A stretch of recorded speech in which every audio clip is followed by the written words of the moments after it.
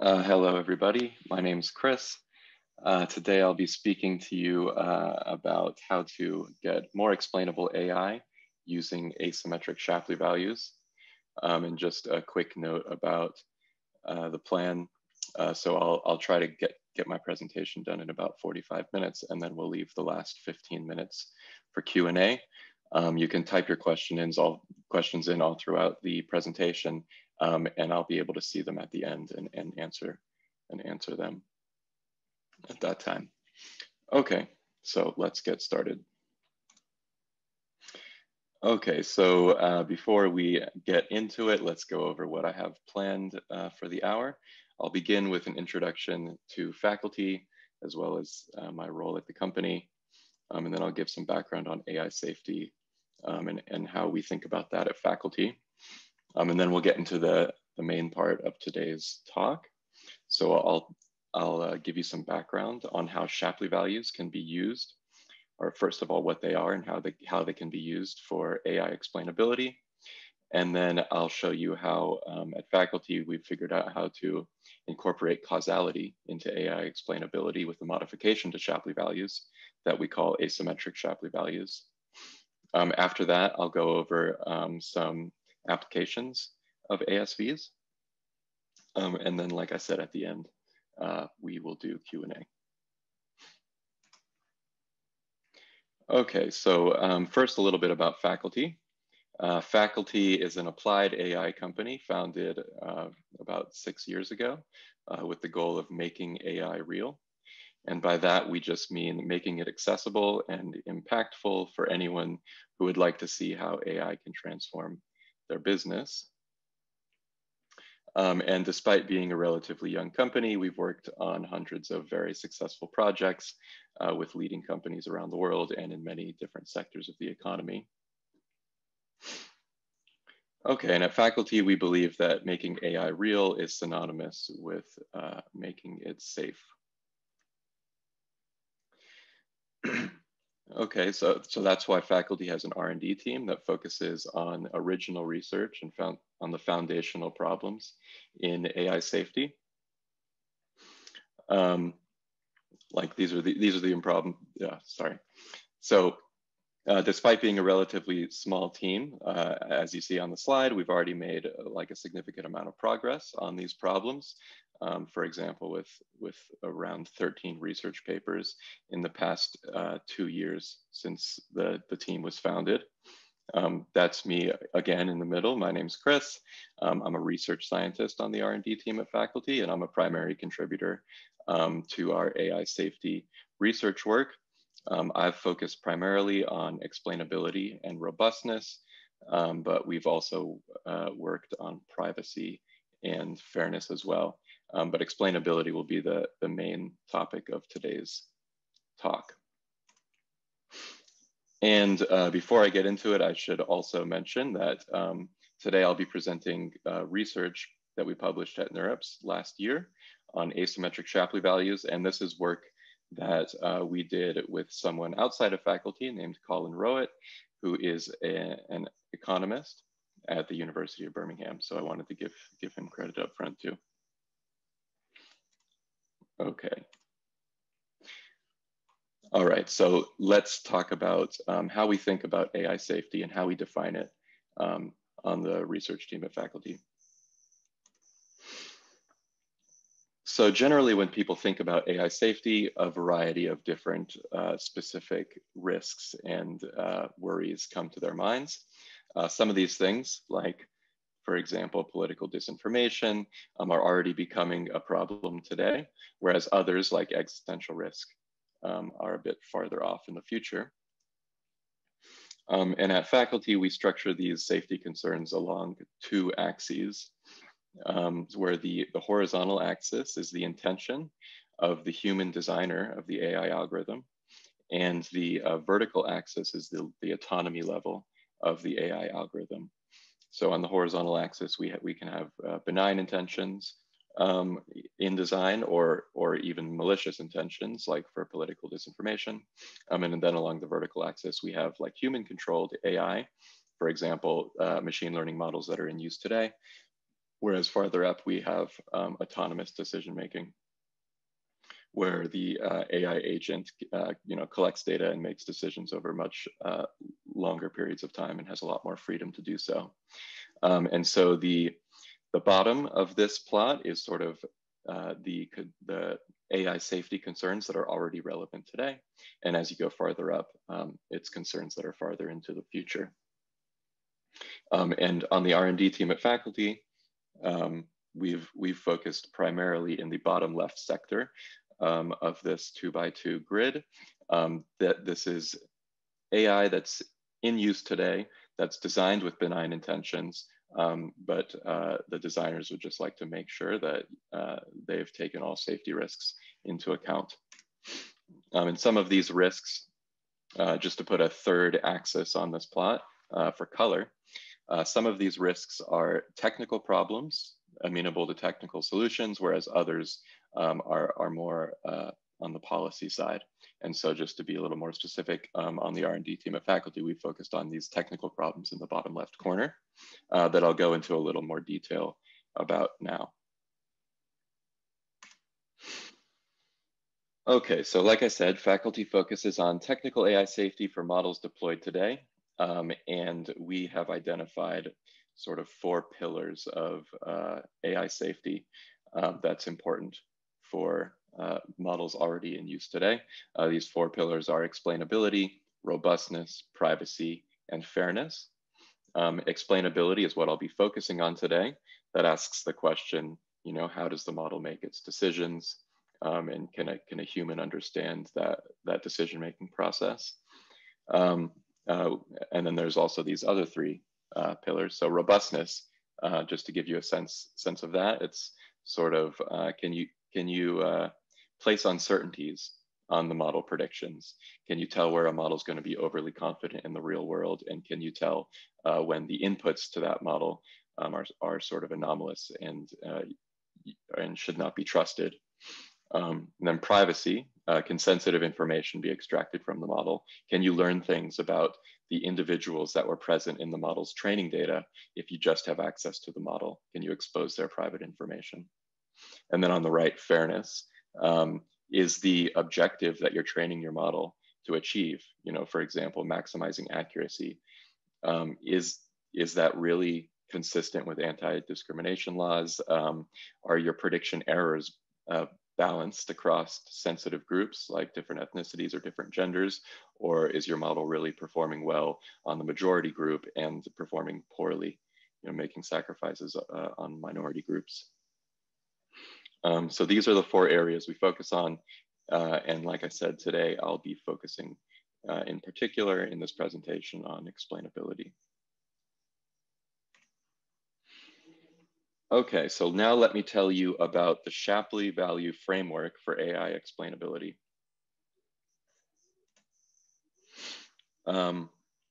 And let me tee it up by just giving you some additional thoughts on why explainability is so important. So explainability plays an important role at all stages of the model lifecycle, beginning with development through validation, to its time during production, and in perpetuity as the model's being monitored.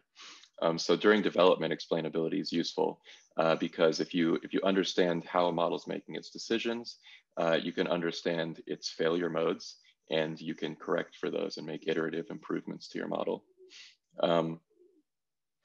At validation time, so explainability can facilitate like the quality control process for models to be internally approved at your organization. It can also improve like stakeholder trust in the model and demonstrate that your model is satisfying regulatory requirements. Sometimes explainability is sort of the law. Then at production time, explainability or explanations in particular can be offered to the model users who can incorporate those into their like human decision-making processes. So if they understand why a machine learning model is giving them a certain prediction, they can determine whether that's relevant for their business decision or whether they should ignore it. And then during monitoring, as data evolves over time, monitoring the way that your model's making decisions, and whether the important features that are driving your model's predictions are changing over time, might indicate that like retraining is in order after a while. So that's why explainability is so important, and it's really lies at the heart of all of AI safety. And there are plenty of different methods out there for doing AI explainability. And so on this slide, I'm sort of trying to categorize them and give you some direction on which methods we think are more useful than others. So there's sort of three dichotomies that exist inside of AI explainability. And that's the three rows here. So I'll take them one at a time. The top row is whether your AI explainability method is requiring intrinsic interpretability or whether it's a post hoc method. So intrinsic interpretability, that would be like a very simple linear model or a decision tree with not too many nodes, where once the model's trained, you can literally look at the model and understand how it works. You know, maybe it's just a rules-based system and you understand, you know, the 9 rules that are involved in decision-making, and then you understand the decision-making algorithm itself. Whereas on the right-hand side, post hoc explainability allows you to train an arbitrarily complicated model and then explain it after the fact. And we think that has some clear advantages over intrinsically interpretable methods. Namely, it doesn't put any limit on the amount of performance that you can achieve with your model. So if you're requiring your model to be simple and interpretable, that's going to place a limit on model capacity and complexity, and therefore on model performance. Whereas on the right-hand side, post hoc methods work with the state-of-the-art machine learning methods that achieve the highest accuracies in their domains. So that's why we prefer the right-hand side. The second dichotomy is the model-specific methods versus model-agnostic methods. A model-specific method is a method that's developed specifically for a certain modeling model class. For example, a random forest. So maybe there's an explainability method specifically for random forests, or specifically for convolutional neural networks, where you interpret or try to visualize what individual nodes in your network are learning. Whereas on the right-hand side, model agnostic methods treat the model like a black box, and they only probe the decision-making process by putting different inputs in on the left and seeing what outputs come on the right. And so those methods work regardless of what's going on in the black box, whether it's a decision tree or a convolutional neural network, or the new architecture that's invented next year. They sort of work on everything, and they provide a common language for explainability, so that if your data science team if their modeling techniques are evolving, the explainability algorithm does not have to evolve, and the language around explainability can remain constant, which is useful, for communication to, less expert audiences, so that they won't have to, learn new explainability techniques every time the modeling strategy changes. Okay, then the bottom dichotomy is global versus local. So global explanations tell you how the model works overall on the whole across all the data. I'll just give you a general idea. Whereas local explainability focuses on how a particular decision was made for a particular input. So local explanations are really necessary in many cases. If you need to explain to a customer why they were not granted a loan, you need to explain to them what happened in their individual case and what they might do differently next time.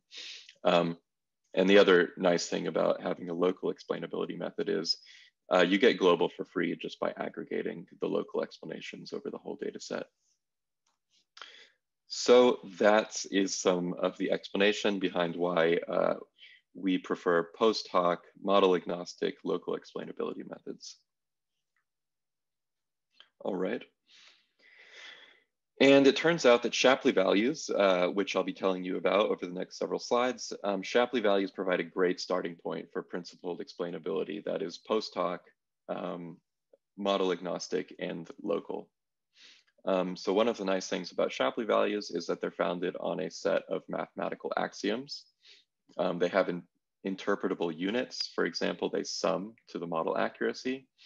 They satisfy properties like linearity, nullity, and symmetry, which are all pretty intuitive properties that I'll get into a little bit later. And on the right, it just shows you what Shapley values look like. So if you have a model, for example, here's a model that predicts a certain person's salary based on certain demographic features shown on the bottom. The Shapley values just tell you which features the model is making most use of when it makes this prediction. So apparently, like marital status and education are two of the main predictors of an individual's salary, at least in the 1994 US Census. So yeah, that's a little bit about Shapley values. So they're mathematically principled and they're pretty intuitive. They satisfy these intuitive properties. So let's get into what they really are and how one computes them. So Shapley values have the goal of attributing a model's prediction, its output, to the model's input features. And they do this in a pretty natural way. So for example, here's a model, a neural network that has 3 input features, x0, x1, and x2, and a single output, y. And if you wanted to ask the question, what's the importance of x1, the second input feature, in making this prediction y? One way that you might think about testing that is just withholding x1 as an input feature to the model and seeing how that affects the model's prediction. You know, how much would the model's prediction have been different if it didn't have x1 to work with? And so Shapley values are one way to answer this question. And the Shapley value got its start in cooperative game theory. So let me go over a little bit of the background, and I think that will let me intuitively build them up and define them for you as well. Okay, so here's how Shapley values work in cooperative game theory. So let's think of a very simple scenario to motivate these. So suppose a company of 3 people earns $100 profit. How should they distribute that profit as salaries? So on the left, V stands for value. So the value that these 3 individuals created, the CEO, the tech person, and the salesperson, is 100. And we would like to attribute that among the 3 individuals. So phi is going to be the Shapley value later, but now let's think of it as like the salary or the attribution. So what should that be for each individual? So in thinking about how to answer this question, suppose that the company formed in this following order. So suppose first on the left, the CEO was the only person working at the company. And with only the CEO, the profit would not have been 100, it would have been 30 if the CEO were working alone. Suppose next that the tech person joins, and then the profit goes up from 30 to 50. And then suppose next the salesperson joins, and that's what puts the profit from 50 all the way up to 100. Well, we might be tempted to award each member their sort of value added as salary. So we might say, okay, the CEO deserves 30, the tech person added 20, and then the salesperson added 50. So Shapley values are defined sort of like this, except they say, well, that was too sensitive to the order in which people joined the company. What we should really do is average over all the orders that the 3 members could have joined the company. So that's averaging over all the permutations of this set of 3 individuals. So on this slide, I'm trying to define the Shapley values pretty precisely, even though it's a picture. So on the left-hand side, this is all the permutations in which members could have joined the company. So for 3 members, there's 6 orders, sort of 3 times 2 times 1. And then the Shapley formula, for example, tells us how to compute the salary of the tech person. It says take this difference in values every time the tech person joins the company, and average over all the orders that are on the left-hand side. So in the first ordering, it goes purple, blue, yellow. So purple, blue, that's when the blue person joined. And before the blue person joined, it was just purple. And so we do that on all 6 lines and average the sort of value added of the tech person and to compute their Shapley value.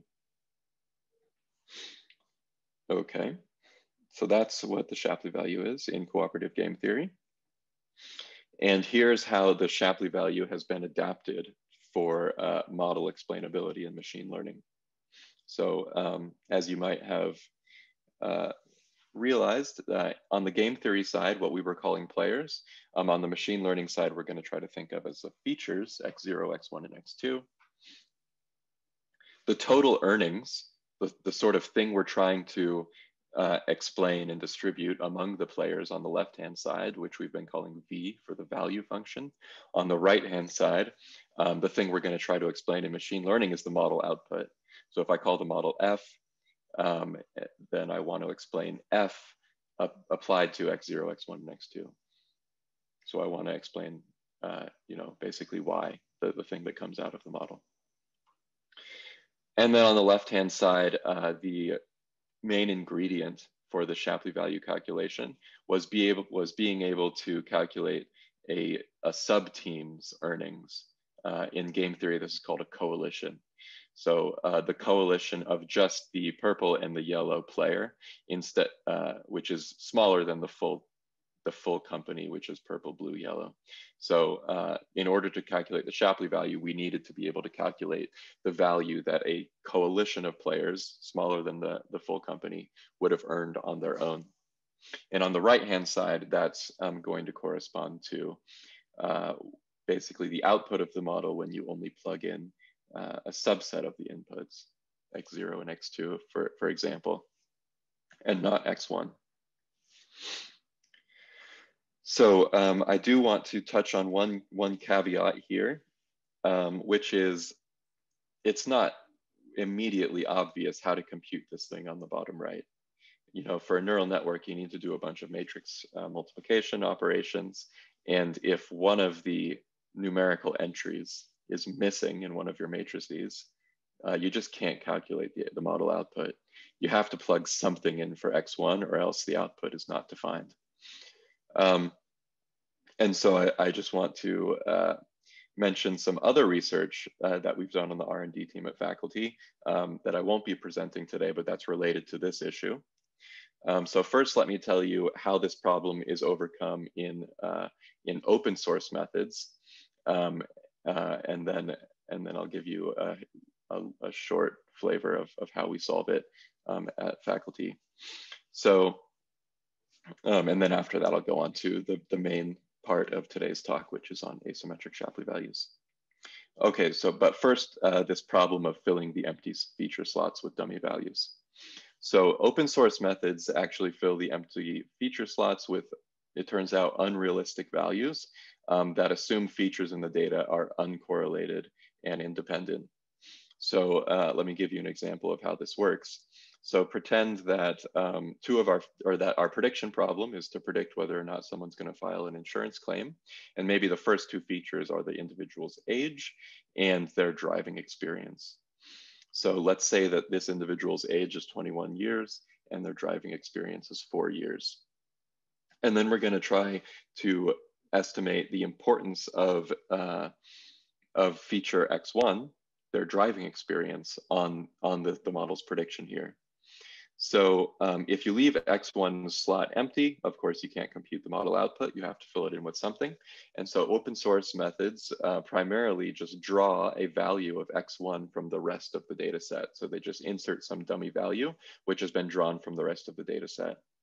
The problem with that is that it assumes that this value is independent of all the other values, that sort of X1 can take any value regardless of the values that X0 and X2 take.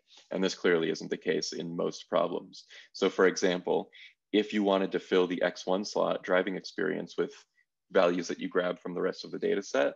Well, you might grab a value of 15 years driving experience, or 7 years, or 26 years. Because these are totally valid driving experiences that are going to exist across the data set. The problem with them is that they're not compatible with a 21-year-old driver. And so this leads to questionable explanations that don't really give you insight into how the model is going to perform on realistic data, instead just sort of telling you about how the model performs on these pathological cases. So this is sort of a dangerous thing that's done in open source methods, and we call this the fictitious data problem. So on the R&D team at faculty, we've solved this fictitious data problem on the left, as well as two other major shortcomings of open source explainability.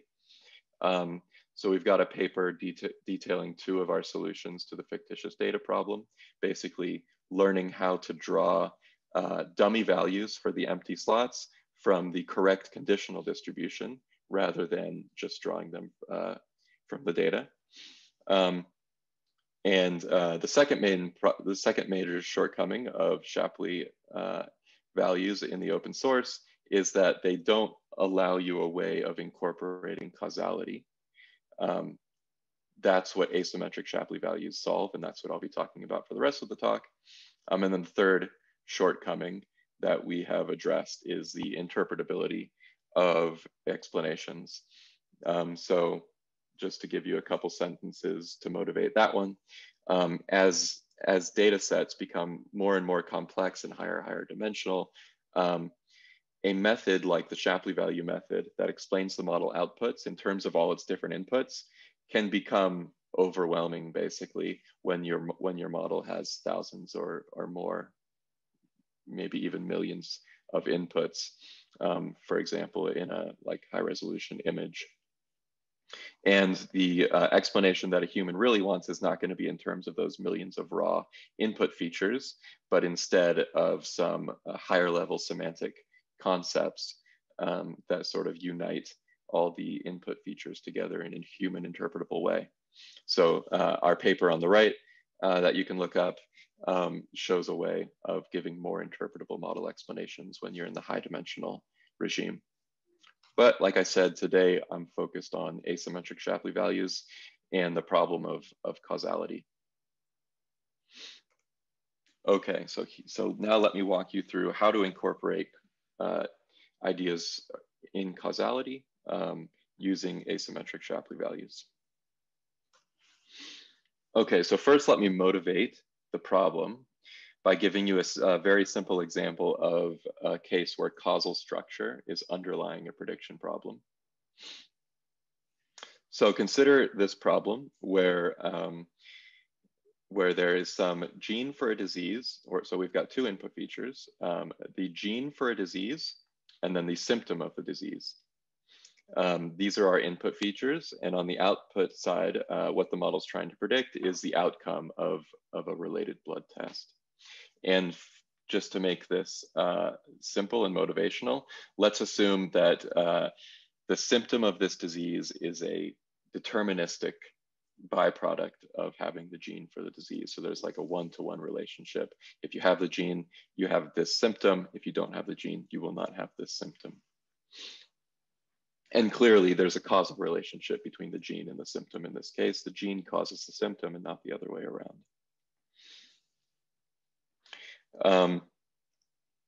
Okay, and so if we applied the Shapley framework to this problem, as I outlined it above, we would explain the importance of the gene and the importance of the symptom by summing over all orderings in which these two quantities could sort of join the input space. We would sort of let the symptom join first and then add the gene and see how much the gene changes the model output when it's added on top of the symptom. And then we would also let the gene join first and then add the symptom, and then add the symptom. And so that's sort of breaking the causal direction and the causal relationship between these two variables, sort of letting either one come first, when really we know that the gene comes first and the symptom comes second. Okay, so now I'm going to build up the general formulation of asymmetric Shapley values with a few builds on this slide. So first, let's recall the general formulation of Shapley values. So I went over it in the last section of the talk, but basically, to summarize it in one slide, there's these four mathematical axioms that are assumed to be satisfied by the explainability method. And then assuming these four mathematical axioms, you can prove that the only way to have an explainability method that satisfies them is the Shapley value formula. And this is sort of the machine learning version of the Shapley value formula that I had with the smiley faces instead of equations a few slides ago. And so it's actually the symmetry axiom that is causing the problem here. So the symmetry axiom in the Shapley framework says that features that influence a model prediction identically have to get equal Shapley values. So in the case of the gene and the symptom, since the gene and the symptom always either show up together or don't show up at all, they have the same influence or the same predictive power for the model output. And so the symmetry axiom would say, you need to consider both orderings in which they could join, and that's going to give you equal Shapley values for those two input features. That's sort of what's leading to this sum over all permutations and the average over 1 over n factorial. So equally weighting all the permutations. Now, what we might want to do if we actually know something about the causal ordering of these two features is say, the symmetry axiom shouldn't apply to this case. Let's drop the symmetry axiom and work with something that we would then call asymmetric Shapley values, where instead of equally weighting all the possible orderings that features can join the input set, let's have the freedom to weight some of those. Maybe we'll weight one of the orderings as 1 and the other one as 0. So let's weight the ordering where the gene comes first and the symptom comes second. Let's place all our weight on that, and let's not place any weight on the ordering in which the symptom comes first and the gene comes second. Let's see what my next slide is. Yeah, so let's go back to the pictures and show you what that would look like in the cooperative game theory example. So remember, we calculated the Shapley value or the salary for the tech person at the company using a picture like this, except in place of the W's, there was 1 over 3 factorial. So the 1 over 3 factorial for Shapley values says, okay, weight all these 6 possible orderings equally. Whereas here for asymmetric Shapley values, we have the freedom to choose different values of W1 through W6 to weight each ordering differently. And in the case of the CEO, the tech person, and the salesperson, it might make sense to weight the first 2 orderings at 1/2 and all the other orderings at 0, with the reason being that, you know, maybe you can't have a company without a CEO, so it doesn't really make sense to have like only a salesperson join first and then a CEO join second. So we can negate those orderings and focus the calculation on the value added of the tech person, assuming that the CEO always joins first. And in the case of the disease with the gene and the symptom, we would place a weight of 1 on the ordering where the gene came before the symptom and a 0 on the ordering in which the symptom came before the gene. So this basically just gives us a way to incorporate like domain expertise into the explainability algorithm, right? Because this takes some expertise to know what some reasonable weights are. And if you have that expertise, you can incorporate it. Okay, so that is the definition of the asymmetric Shapley value. And over the next several slides, I'll go through some applications of these.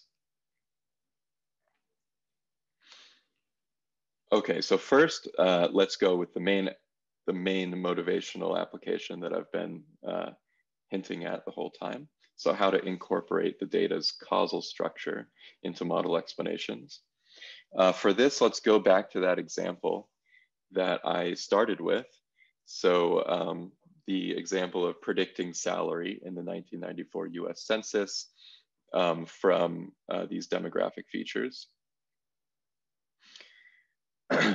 So just take a look for a minute at the demographic features that are involved. So there's marital status, education, relationship, occupation, all the way to like age, sex, native country, and race. There's going to be a very complicated causal process that controls, you know, someone's life and how you know, whether or not they get married, what their education is, what their job is, whether or not they change countries and things like that. So it's too much to ask, really, to be able to draw that whole causal web relating all of these features to one another. But what we can say with some pretty good confidence is that some of these features are determined at birth. For example, your age, your sex, the country you're born in, your ethnicity. And the rest of them are determined later. For example, your marital status, your education, and the job you take. And so while we don't know the complicated causal relationships between all the individual features, what we do know is that these 4 features on the left come before the rest of the features on the right. And so what we can do is choose to only weight those permutations that don't break this like soft ordering. So we'll place 0 weight on every permutation that, for example, places marital status before native country. But as long as these 4 features come before the rest of the features in the permutation, we'll just weight all of those evenly because we're sort of agnostic to the precise causal structure besides apart from this simple rule. But if we look at the bar chart on the right, we can see that even incorporating this pretty rough causal knowledge into the model explanation can have pretty drastic consequences. So the gray bars show you the Shapley values that you get for this prediction problem when you train a neural network to to model this data. And the most important feature is marital status, and relationship is also very important, but it's kind of a proxy for marital status. For example, marital status is like married or single, and relationship might be husband. And education is also important, occupation is also important, and then things sort of just go down from there. Whereas if you compute the asymmetric Shapley values, sort of to try to understand more the root causes that are explaining the model's predictions, instead of just instead of treating all the features equally. What we find is that, for example, age and sex become very important. Sex becomes the largest asymmetric Shapley value when we explain this model, sort of reflecting like the gender bias in the data, at least in the 1994 data. And what this means is basically that sex by itself explains enough of the downstream features, for example, the ones that were found to be important downstream, like marital status and relationship. Sex by itself explains the majority of the model's prediction, because sex is an influencer of all of these downstream variables. So anyway, this is sort of showing you how ASVs can be used to understand model predictions in terms of root causes. Oops. This next one will show you how ASVs can be used to answer questions of fairness. So here's how ASVs can be used to disentangle a model's unfair dependence on protected attributes. To show you how this one works, let me walk you through this example on the left. So let's take the example of fairness in college admissions. And this is just some simple synthetic data that we generated for our paper to show how this works. And so we generated the data by giving randomly sampling someone's gender, randomly sampling a test score, for example, on their SAT or some college admissions exam. Then we allowed the genders to apply to different departments at the university at different rates. And then college admissions were determined based on someone's department choice and their test score. So this allows certain departments to be more exclusive or more competitive than other departments. And so you might consider this process to be fair. You might say, okay, college admissions will be different for each gender. So for example, men might be admitted to college at a higher rate than women are, but it's only because, at least in this data set, it's only because men applied, say, to the less competitive department, and women applied in greater numbers to the more exclusive department. And so that, we don't want to take away everyone's free choice in which department to join. And we sort of admit that some departments are going to be more competitive than others. And so we deem this process as fair. We sort of say that it's okay for gender to influence college admissions if it happens through this allowed pathway going through department choice. And so we can set up our asymmetric Shapley values to check whether or not this decision process is fair by making sure that gender joins the coalition, or that gender joins the set of inputs after department choice. That means that the ASV for gender will be telling us how much predictive power for college admissions does gender add on, assuming I already know the department choice that the individual has made. In this data set, it's 0. So the asymmetric Shapley value for gender is 0. Because gender doesn't add any relevant information on top of the individual's department choice for determining their college admissions. However, we also considered another data set alongside this one that adds a sort of disallowed pathway for gender to influence college admissions. That's through what I've called an unreported referral.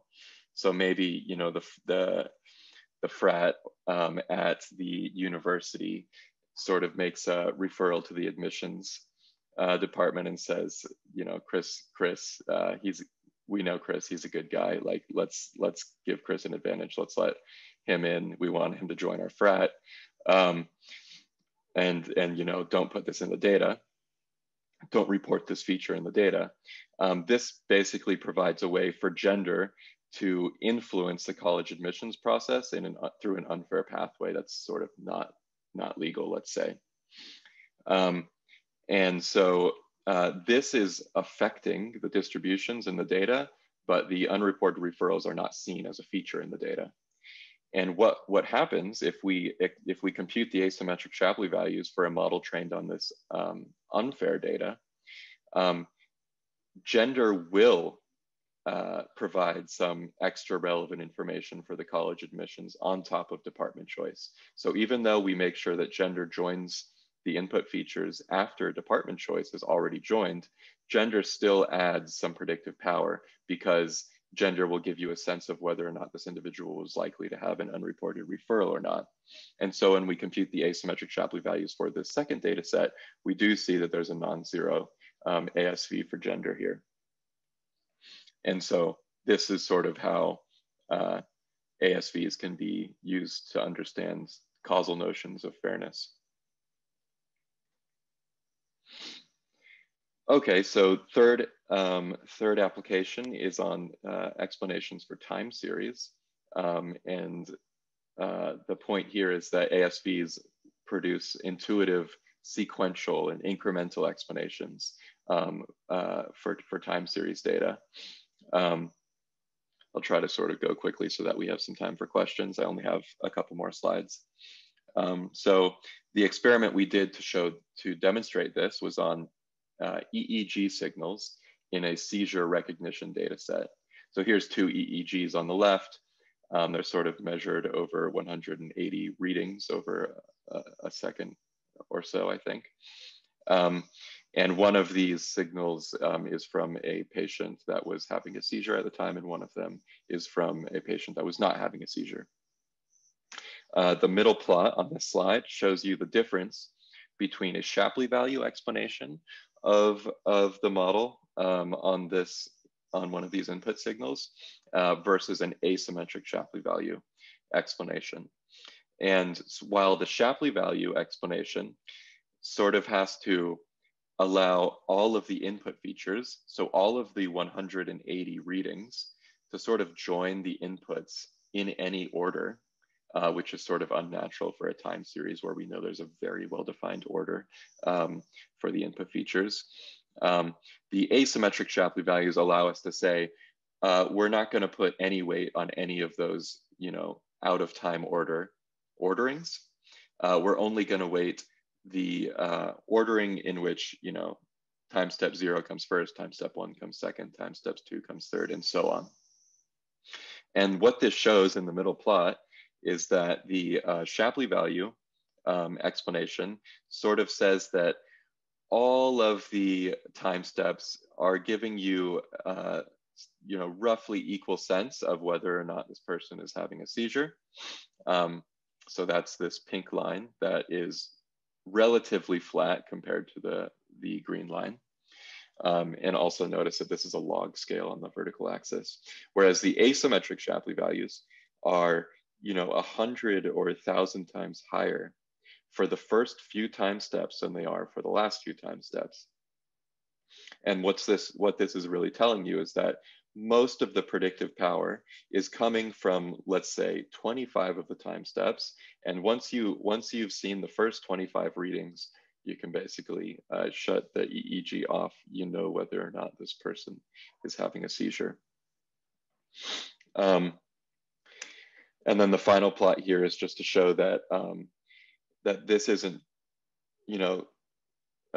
you might worry, well, how do I know that it's really true that the first 25 readings are enough to predict the model's output?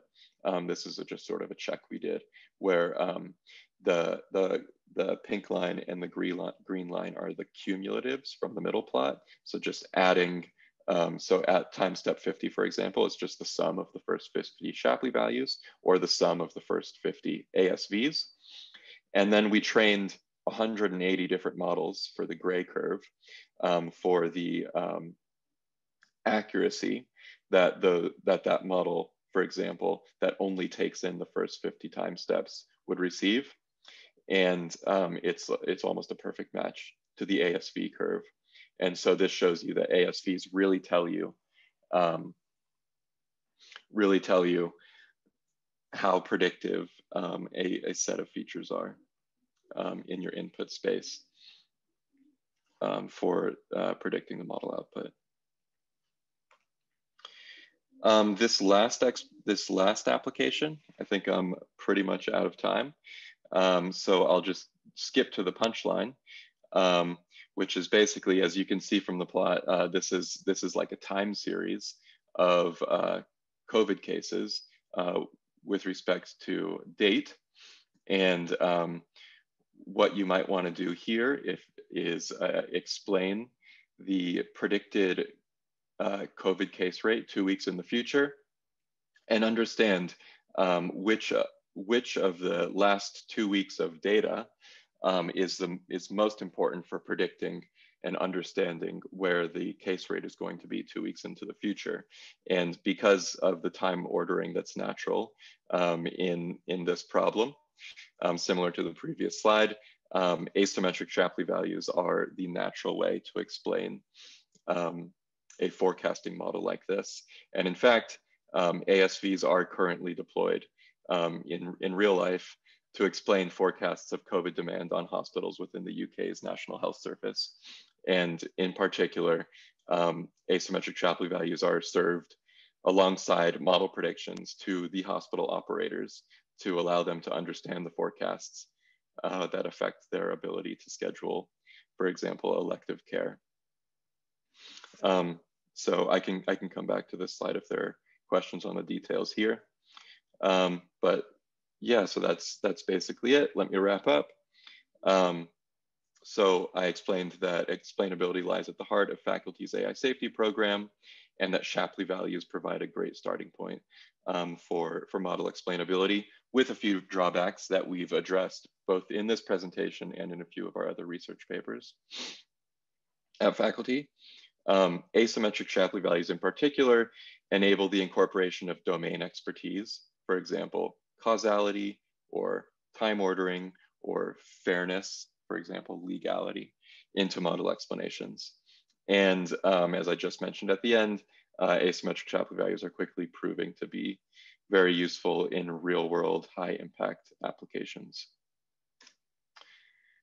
All right, so that's the end of my slides. Now I'll start taking questions. All right, let me get the questions open. All right, so I'm just gonna read through them and start saying my answers out loud.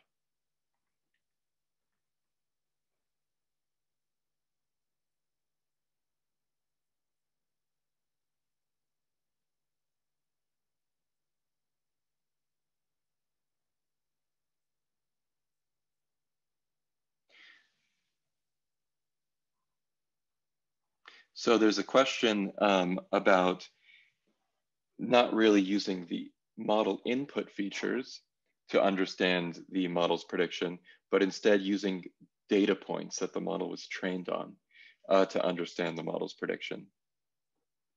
So this relates perfectly to the application that I sort of breezed through at the end, which is in the case of COVID demand, if we're trying to explain the case rate 2 weeks in the future in terms of the data that's come in over the last 2 weeks, understanding, could we have made this prediction just with the data that came in a week ago, or has the last week of data actually been a crucial driver of this prediction 2 weeks out?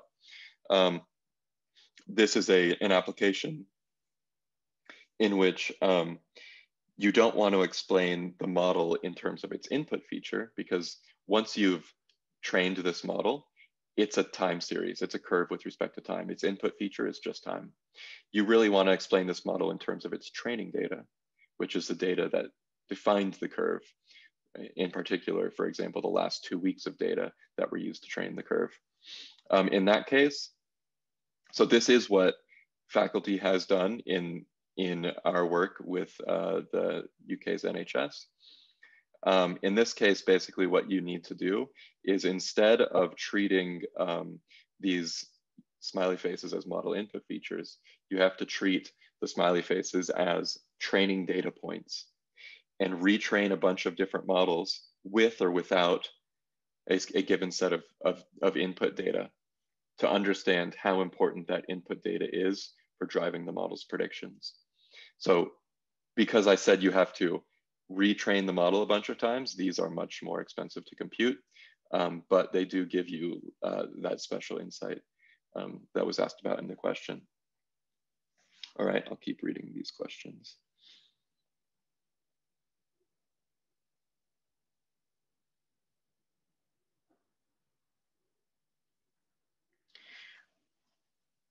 Okay, so there's a question by someone familiar with the literature on this point of filling in the empty feature slots with dummy values. And they refer to a paper by Janzing and collaborators from 2019, which says that, or which claims that there might be a perspective in which drawing dummy values from the data set, the sort of the thing I cautioned against, there might be a perspective in which that is sensible.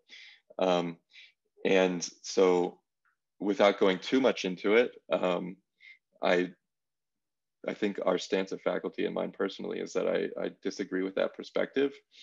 And the argument that they make is basically that if you think of the model itself, the decision-making process itself as a causal process, the input features come into the model, and then the model makes a prediction, and there's no causal links between the input features if you're just thinking about the computer program that you're writing here. Then you don't have to worry about the fact that x0 might be causing x1 because you are just typing in values to your machine learning model and letting them flow through the model and give you your output. So at least in the application of the machine learning model, the causal links that are underlying the actual data generating process might not be so relevant. If you take a look at our paper that I've referenced here, Shapley explainability on the data manifold, we give a lot of examples of how if you take that approach, it gives very misleading explanations in crucial applications. So if you're interested in that, take a look at this paper.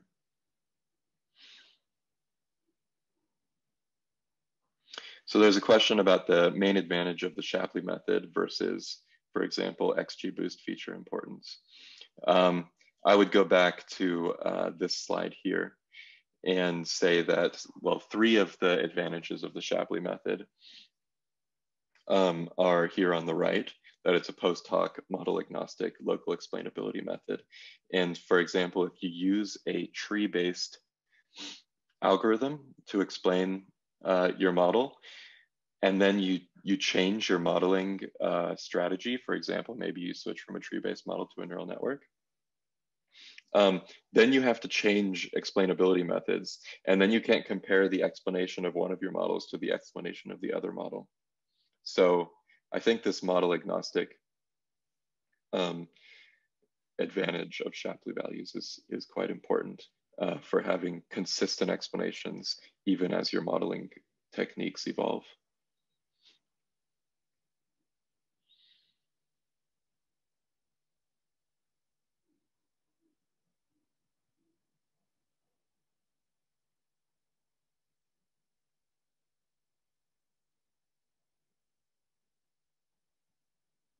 There's a question about having a lot of freedom in the domain expertise that you add into the asymmetric Shapley values. So basically in going from this slide with the W1 through W6 to this slide where you've made choices 1/2, 1/2, 0, 0, 0, 0.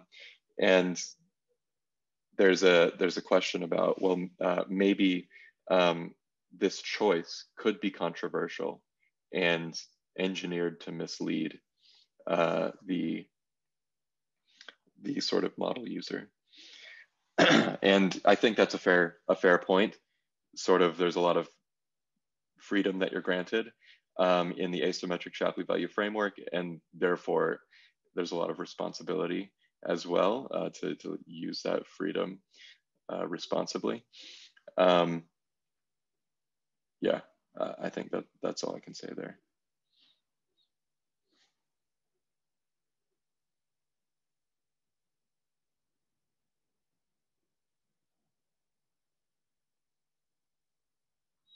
There's a question about marital status and relationship being proxies for one another. And the question is, if it's an exact proxy, does that mean that the Shapley value for marital status would double if you dropped relationship? The answer to that is yes, for Shapley values. However, for asymmetric Shapley values, if, for example, you decided that marital status should always come before relationship, so you make some preference, you impose some preference for marital status over relationship in your ASVs, and then you dropped relationship, the ASV would be stable to that. It would not change at all, because so marital status always joins the coalition when relationship is absent, and so marital status always gets full credit, and relationship always gets 0 credit in that thought experiment. So it doesn't matter if relationship's there or not.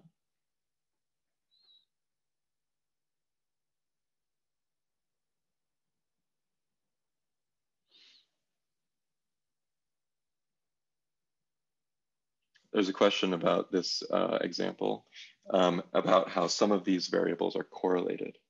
For example, sex and education. And how does that affect Shapley values? So Shapley values, well, actually there's two approaches, or two ways to think about that question, and two things I should say in answering it. One is that the Shapley value framework as a general framework is completely fine with correlated input features.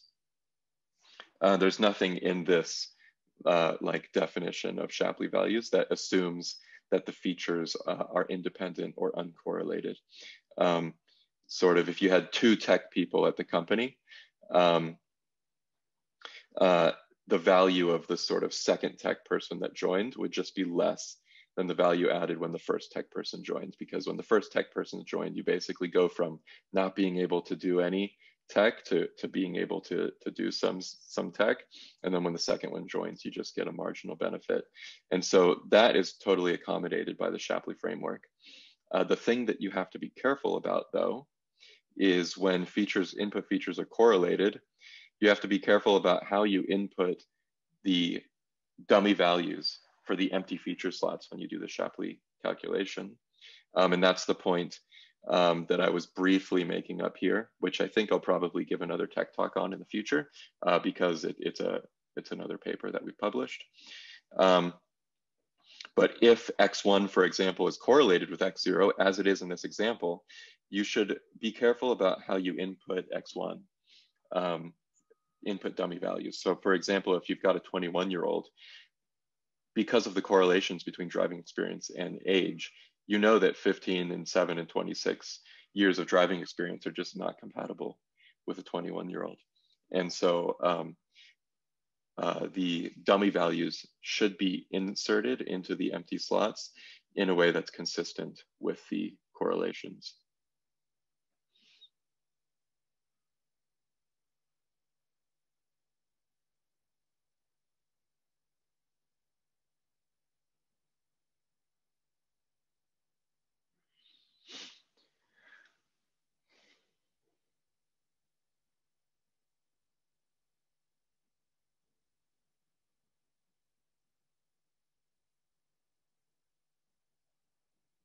There's a question about whether the unreported referral is a latent unobserved variable. That is correct. In this data set, unreported referral was not included as a feature. So it's unobserved.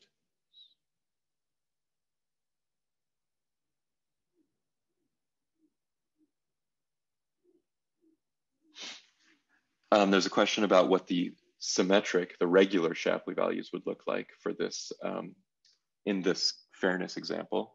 The Shapley value for gender would just be generically non-zero in both cases, because in both cases, college admissions vary with gender. And Shapley values gives gender credit just like it gives department choice credit, because in some of the orderings that are considered in the calculation, gender joins first. And if gender is the only thing you have, you can make a prediction for college admission that's better than random. And then when you add department choice to that, it will become a better prediction.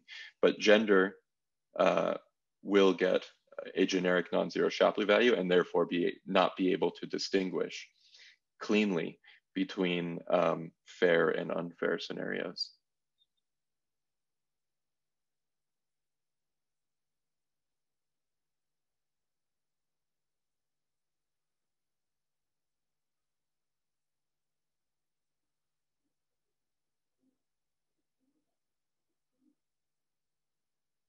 There's a question about what would be the best slide to answer this?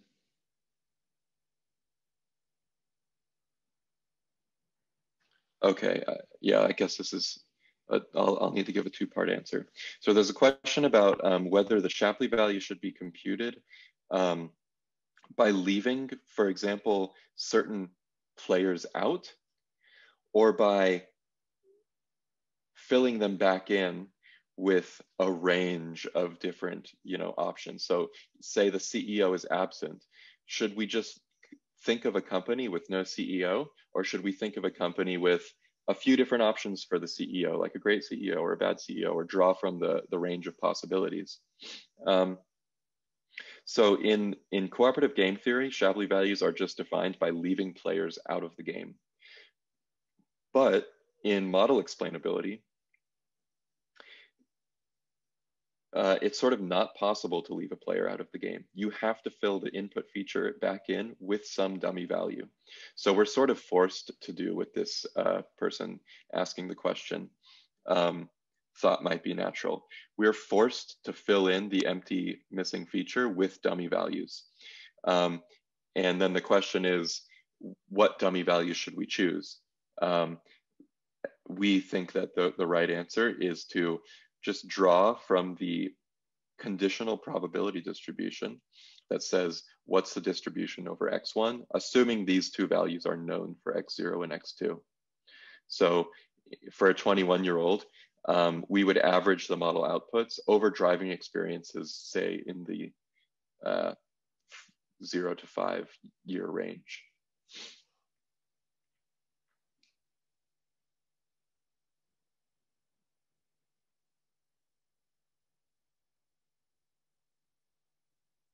There's a question on whether we've applied ASVs to multivariate time series.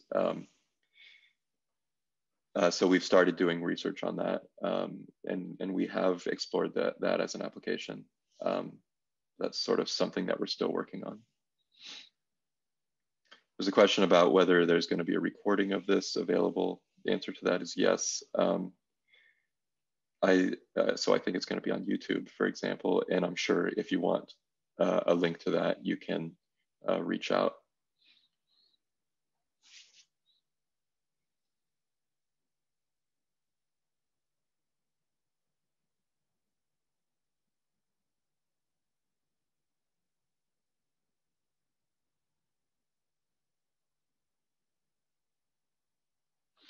All right, well, it is 9 minutes past the hour, so maybe I'll stop there and I can look through the rest of the questions offline. If you have additional questions that I didn't answer, feel free to email us. So let me scroll down to the bottom to show you where to send messages. So you can either send a message to info@faculty.ai, or you can send a message to me personally at chris.f@faculty.ai. And I'll be happy to get back to you. All right, so thanks everybody for coming. I'll sign off now.